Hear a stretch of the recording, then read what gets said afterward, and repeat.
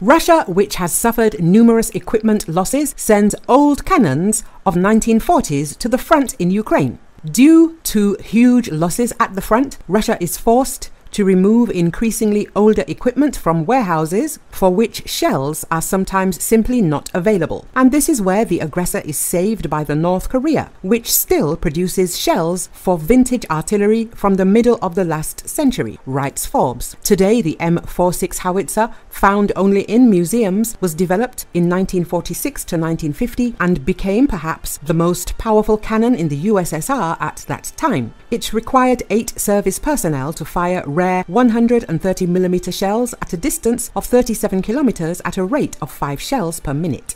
It's a powerful weapon, but it's heavy, difficult to transport and labor-intensive. That's why the Soviet army replaced the M46 with the more effective 152mm howitzer in the 1970s. The heavy losses of these new guns and the depletion of Russia's pre-war stockpiles of artillery barrels and shells took the Kremlin back in time. About a year into the war in Ukraine, the M46's shortcomings were no longer a problem. At that point, the alternative to old artillery was no artillery, Forbes writes. According to calculations by OSINT analyst HIMARS, as of 2022, Russia had 665 M46 guns in reserve. By February 2024, about 65 had been withdrawn. However, the rate of reactivation has now jumped sharply. I haven't counted the exact number yet, but they probably took about half of the 130mm M46s from storage, HIMARS reported recently.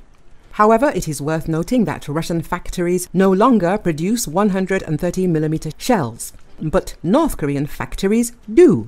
With its powerful projectile and decent range, the M46 is particularly useful as a counter-battery weapon, that is, as a howitzer for destroying other howitzers. This is the conclusion reached by the US Central Intelligence Agency, which in 2009 examined the artillery stockpiles of North and South Korea. The CIA called the M46 the most effective counter-battery weapon in Korea. But the Russians may have a hard time using these guns on the front lines in Ukraine. Russia has already lost so many trucks and artillery tractors that it has begun equipping frontline regiments and brigades with civilian all-terrain vehicles and motorcycles. Another problem with the 70-year-old M46 is that Russia is becoming dependent on the largesse of its allies. Only North Korea and Iran have retained large-scale production of the 130mm shell. To keep its new old howitzers in action, Moscow will have to maintain good relations with Pyongyang and Tehran, Forbes emphasizes.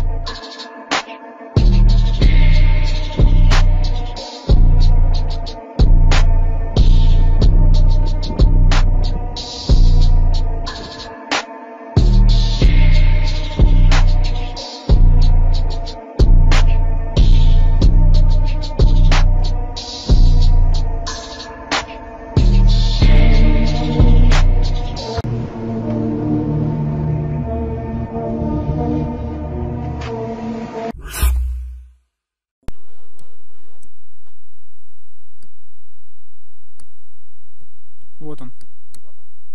Не он. Он сразу в кусты залег.